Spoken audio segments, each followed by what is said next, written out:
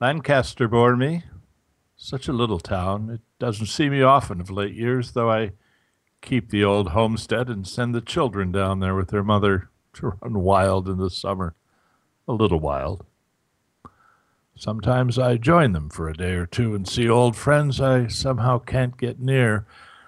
They meet me in the general store at night, preoccupied with formidable mail, riffling a printed letter as I talk. They seem afraid.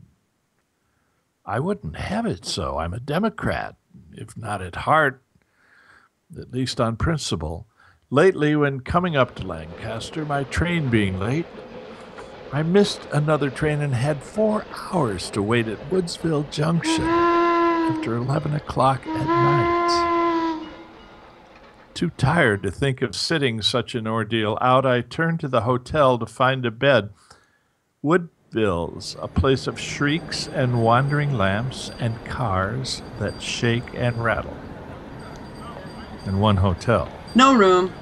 Unless... You say unless? Unless you wouldn't mind sharing a room with someone else. Who is it?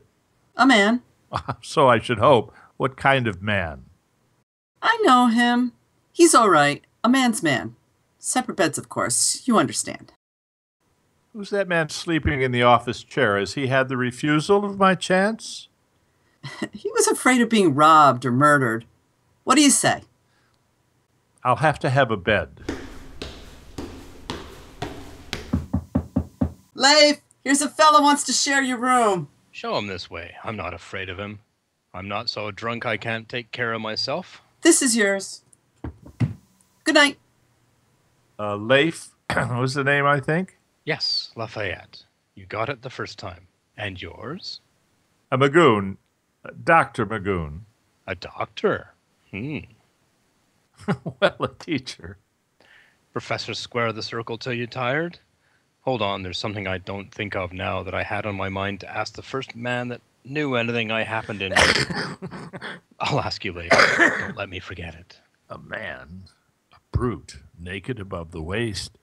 He sat there creased and shining in the light, fumbling the buttons in a well-starched shirt. I'm moving into a size larger shirt. I've felt mean lately. Mean's no name for it. I just found what the matter was tonight. I've been choking like a nursery tree when it outgrows the wire band of its name tag. I blamed it on the hot spell we've been having. 'Twas nothing but my foolish hanging back, not liking to own up I'd grown a size. Number 18 this is. What size do you wear? 14. 14. 14, you say so. I can remember when I wore 14. And come to think, I must have back at home more than 100 collars size 14. Too bad to waste them all. You ought to have them. They're yours and welcome. Let me send them to you. What makes you stand there on one leg like that? You're not much further than where Kike left you. You act as if you wished you hadn't come. Sit down or lie down, friend. You make me nervous. I made a subdued dash for it and propped myself at bay against a pillow. Not that way, with your shoes on Kike's white bed.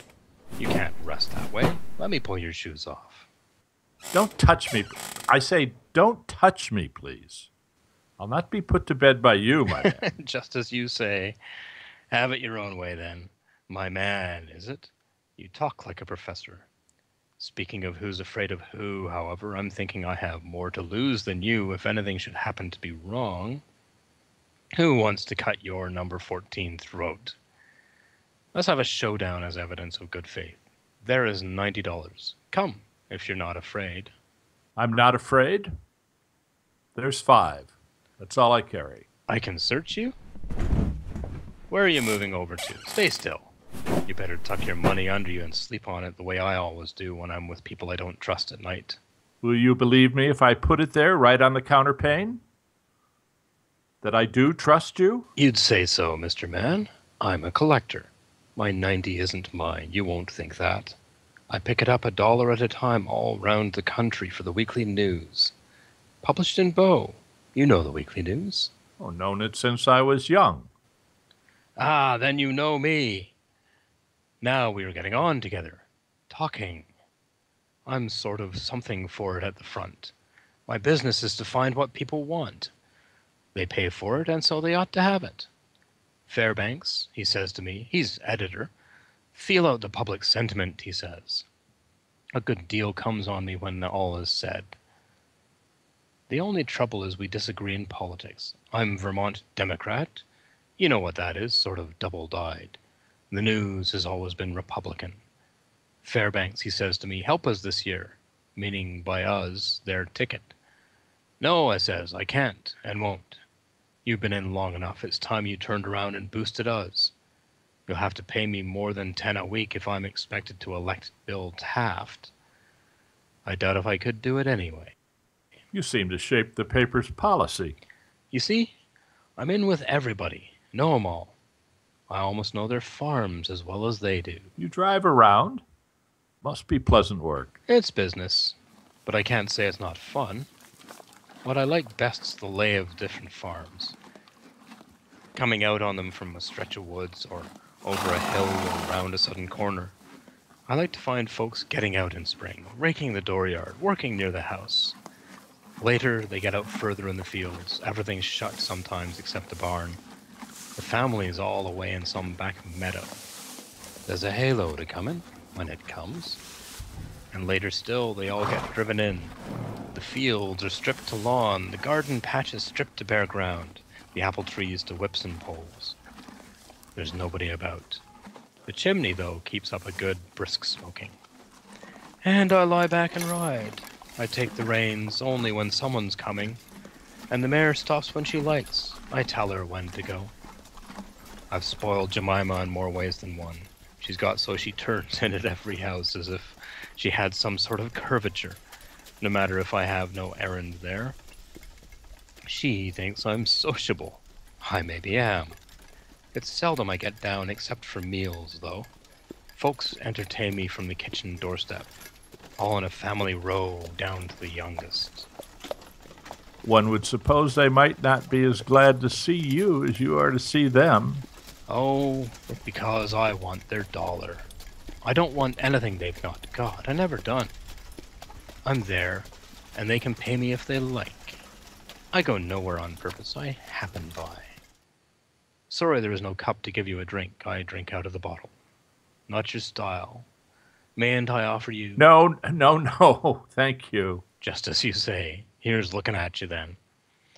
And now I'm leaving you a little while. You'll rest easier when I'm gone, perhaps. Lie down.